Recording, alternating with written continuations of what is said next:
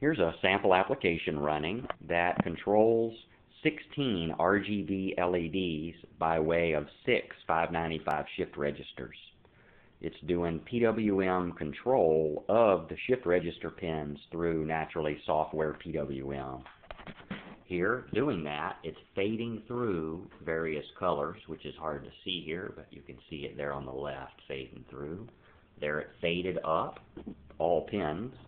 Now it's blinking all the pins, turning them on and off, which of course runs through red, green, blue on all of the lights.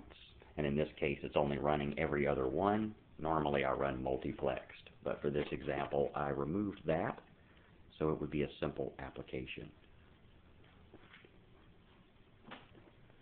There's the nest egg of wires. And that concludes the demo on running 595 shift registers via SPI to do software PWM.